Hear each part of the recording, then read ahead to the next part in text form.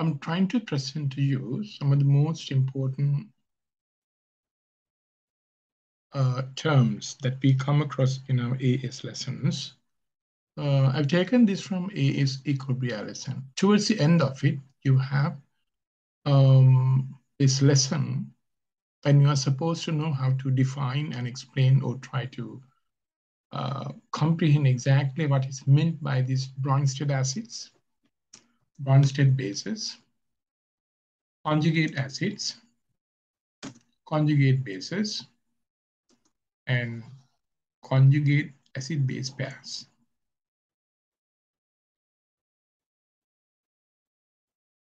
You must know the definitions and should be able to explain what exactly each and everything means. When it comes to Bronsted acids and bases, we'll talk about Bronsted acids first. We know what acids are. Even though we don't learn the word, we normally talk about arsenous acids. And these are substances which dissociate in water, see the word water, to form H+ ions. On the other hand, this thing called Bronsted acids, we don't talk about water.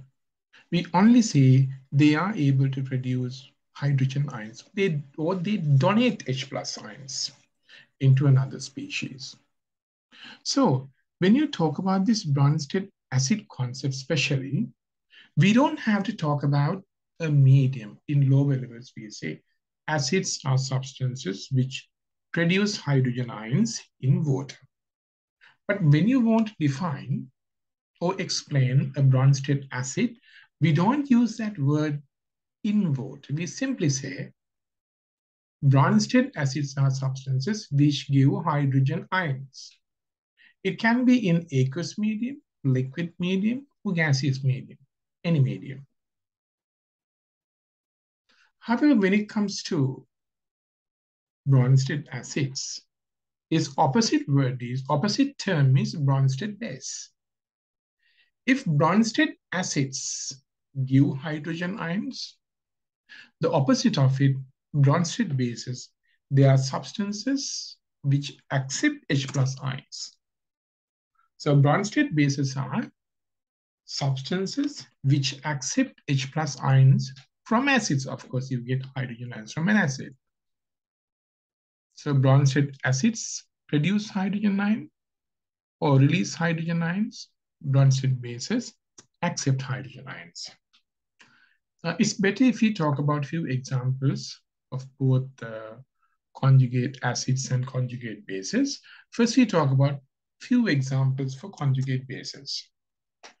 In the first example, you can see hydrogen ions plus H2O, producing H3O plus. H3O plus means hydroxonium ion, no oxonium ion, anything is okay. This oxonium ion has been formed due to acceptance of H+ by H2O. Because H2O gets hydrogen ions, we say water is a Bronsted base. And in the second example, we have another substance which can act as a Bronsted base. You see ammonia in H3 given in red. It has taken a hydrogen ion because it accepts hydrogen ion to make NH4+. We say ammonia is a Bronsted base. I don't think it's difficult to understand. Water accepts hydrogen ion, it's a Bronsted base. Ammonia accepts hydrogen, it's a Bronsted base. Similarly, we have another one here. H+ plus HNO3 giving H2NO3 plus. This is pretty weird, isn't it? We know HNO3 is an acid. Acids are substances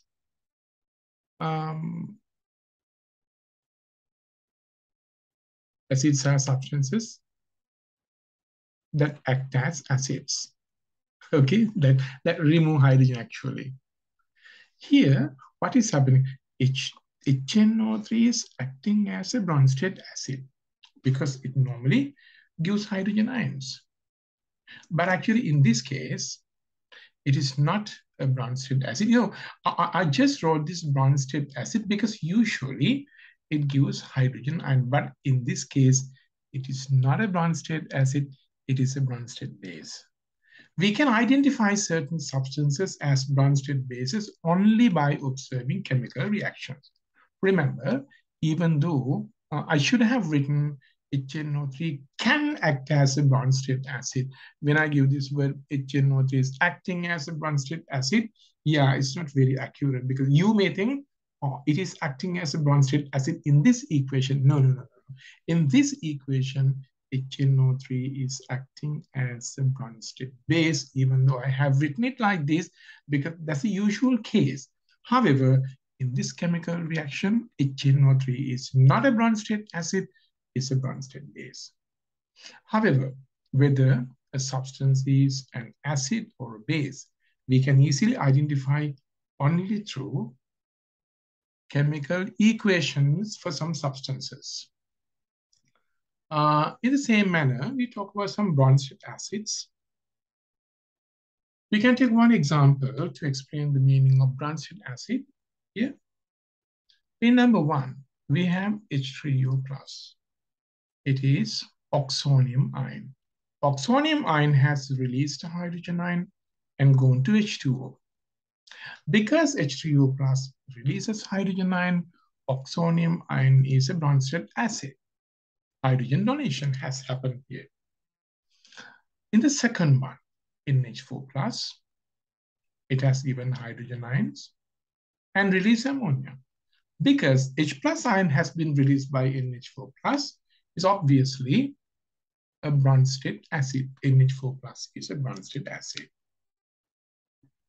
And then when it comes to the next example, H2NO3.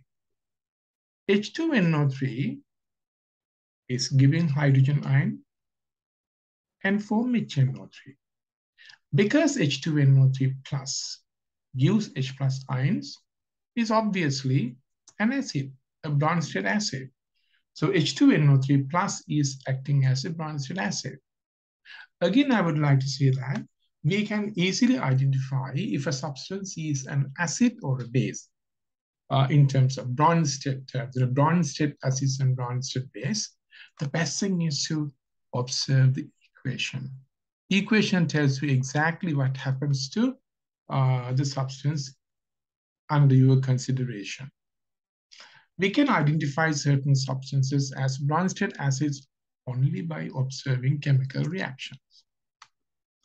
Okay, we went through Bronsted acids and Bronsted bases separately. Now, I think it's better to bring these two together and observe what happens in the chemical reaction because we can learn something more. See, I've written an equation where a Bronsted acid-base reaction happened. See this, H2O. Water here, what has happened to it? It has gone to OH minus by removing a hydrogen ion. Therefore, H2O is acting as a Bronsted acid in the forward reaction. While H2O is acting as an acid in the forward reaction, what does this NH3 do? NH3 has gone to NH4+ by accepting a hydrogen ion. Because NH3 accepts a hydrogen ion, why don't you call it a base? So NH3 is acting as a Bronsted base in the forward reaction. Okay, I'm talking about forward reaction, yeah, because this is a reversible reaction. So there are backwards reaction as well. We will see what happens in the backward reaction with OH minus. See, it was H2O molecule that has changed to OH minus. For the backwards reaction, OH minus takes a hydrogen ion from NH4+ and goes back to H2O. So this OH minus is accepting hydrogen ions. It is accepting hydrogen ion means it is a base. So for the backward reaction, OH minus is a base. Now the interesting thing that you have to observe is, look at this H2O. This H2O is acting as a Bronsted acid. But the OH which has been produced by H2O, it is acting as a Bronsted base. Now, a Bronsted acid has produced a Bronsted base. Acid is for the forward reaction. Bronsted base is for the backwards reaction. Similarly, NH3 is behaving as a base for the forward reaction. When NH3 acts as a base by accepting hydrogen ion, what happens to NH4 plus? NH4 plus in the backwards reaction, NH4 plus releases hydrogen ion, thereby acting as a Bronsted acid. NH4 plus is acting as a Bronsted acid in the backwards reaction. For the forward reaction, NH3 is a base. NH3 makes NH4 plus. For the backwards reaction, it is a Bronsted acid. Now, some important thing to learn. H2O acid removes, I'm identifying H2O as an acid because H2O has given a hydrogen ion to NH3. H2O acid removes an H plus ion and changes to OH minus. You can see this H2O going to OH minus. And this OH minus is acting as a base in the backwards reaction. We say the OH is a conjugate base. Please learn this term.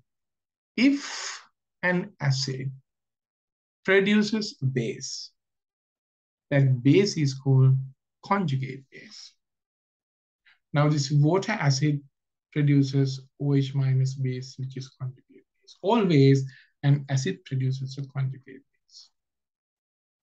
Similarly, here we have NH3. NH3 is base. I told this NH3 base is going to change to NH4 plus. It is an acid. If NH3 is acting as a base and produce this acid NH4 plus, this NH4 plus is called a conjugate acid. See, NH3 accepts a hydrogen ion and changes to NH4 plus. This NH4 plus acts as an acid in the backwards reaction by releasing a hydrogen ion. Therefore, NH4 plus is called a conjugate acid. That's a complete picture. Before we move on to the next part, you should have a very, very clear idea as to what we are talking about here. An acid produces a conjugate base. A base produces a conjugate acid.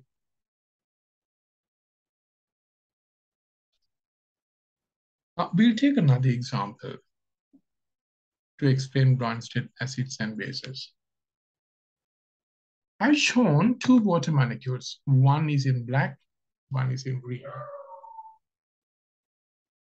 On the right-hand side, we have OH minus and H3O plus. Please try to compare this H2O shown in green on the left-hand side with the H3O plus given in green on the right-hand side.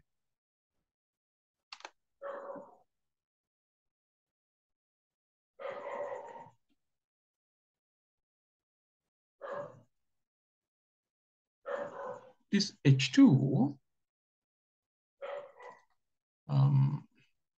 yeah. See here. This H2O shown in green is acting as a Bronsted base.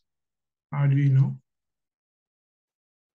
This H2O goes to H3O plus. It has accepted hydrogen ion. So H3O is the base.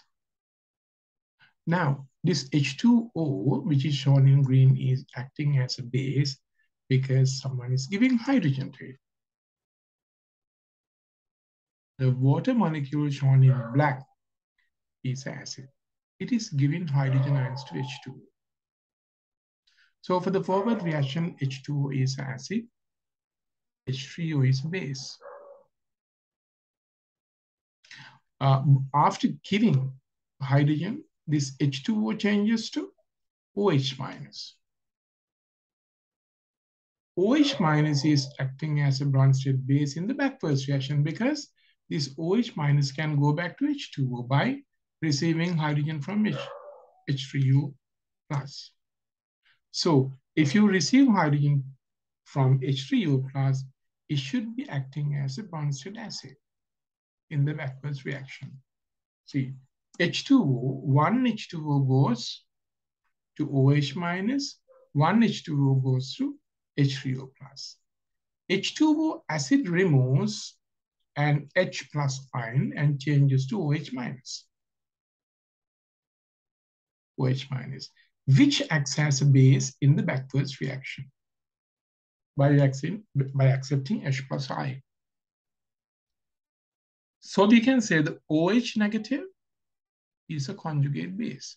Water acid produces conjugate base. We'll see what happens to other water molecules when given in green. Similarly, H2O accepts the green water. I have shown the water in green here. Similarly, H2O accepts an H plus ion and changes to H3O plus, which acts as an acid in the backwards reaction by releasing an H plus ion. Therefore, the H3O plus is called conjugate acid. Now, if you talk about conjugate acid-base pair concept, please pay attention to this and learn it well. Remember this is not difficult, something very simple. An acid releases a hydrogen ion and produces a conjugate base. An acid produces a conjugate base. Similarly, a base accepts hydrogen ion and produces a conjugate acid. Base gives a conjugate acid, and acid gives a conjugate base. And these acid conjugate base and base conjugate acid pairs are called conjugate acid base pairs. Do you understand this? From the first blue line, acid releases hydrogen and become conjugate base. So this acid and conjugate base are called conjugate acid base pair. Acid and conjugate base. And second one, we have a base here. Base is accepting hydrogen ion to change to conjugate acid. So base conjugate acid is a conjugate acid base pair. You can learn this better in a real example. We talk about this. The following Bronsted acid base reaction, okay, has been given to you. CH2SO4 here. Sulfuric acid reacts with HNO3. In that sulfuric acid is a Bronsted acid because it is giving hydrogen ions. Who is taking hydrogen ion? Bronsted base HNO3 is taking hydrogen ions. Now what happens? H2SO4 acts as Bronsted acid. HNO3 acts as Bronsted base, and a new HSO4 minus is formed by H2SO4. It is called conjugate base. Sulfuric acid, which is a Bronsted acid, produces HSO4 minus conjugate base. So what do you think will happen to Bronsted base HNO3? It has to give conjugate acid. H2NO3 is a conjugate acid. So we can say H2SO4 and HSO4 minus is one conjugate acid-base pair in this reaction. At the same time, HNO3 and H2NO3 plus, given in brown, is another conjugate acid-base pair in this reaction. In other words, there are two conjugate acid-base pairs in this reaction. They are H2SO4 and HSO4 minus, and HNO3 and H2NO3 plus. think you have got a clear idea about conjugate acid, conjugate base, normal Bronsted base, Bronsted acids. If you take one more example, H2O react with NH3, water react with ammonia to produce hydroxyl ions and NH4 plus. When this reaction happens, who is losing hydrogen? Water. Therefore, it is a Bronsted acid. Because H2O Bronsted acid produces OH minus, it is a conjugate base. Now, Bronsted acid H2O is giving hydrogen to NH3. So NH3 is a Bronsted base and it makes NH4 plus conjugate acid. We can find out H2O and OH minus, H2O and OH minus are one conjugate acid base pair in the system. And then ammonia and ammonium is one conjugate acid base pair in the system. There are two conjugate acid base pairs. They are H2O and OH minus and NH3 and NH4 plus. We are coming towards the end of this. There are a few important points to remember. One thing, a Bronsted acid is a hydrogen ion donor. A Bronsted base is a hydrogen ion acceptor. A Bronsted acid forms a conjugate base. A Bronsted base forms a conjugate base. A Bronsted acid and its conjugate base are called a conjugate acid base pair. A Bronsted base and its conjugate acid are called a conjugate acid base pair. I hope this short video was able to explain to you very briefly, but precisely this confusing area that you come across in AS equilibrium about Bronsted acids and Bronsted bases.